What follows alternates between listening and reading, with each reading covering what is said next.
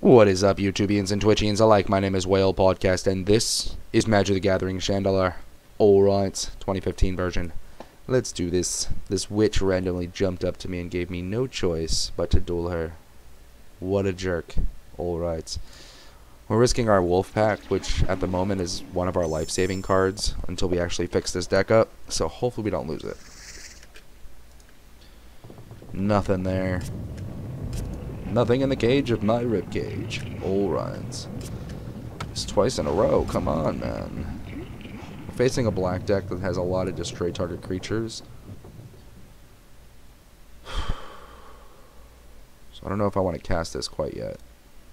But these are much more important. So let them kill the Well-Wisher. If they're going to kill something.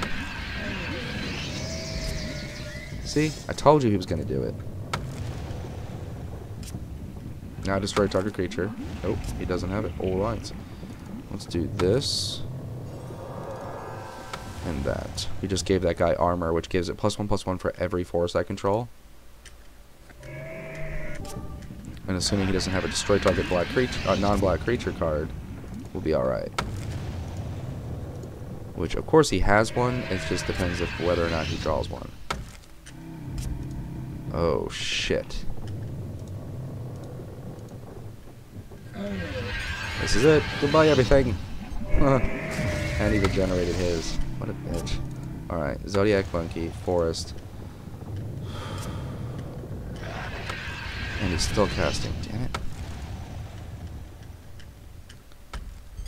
Oh my god. That's a good combo with Nefarian Disc and Regenerate.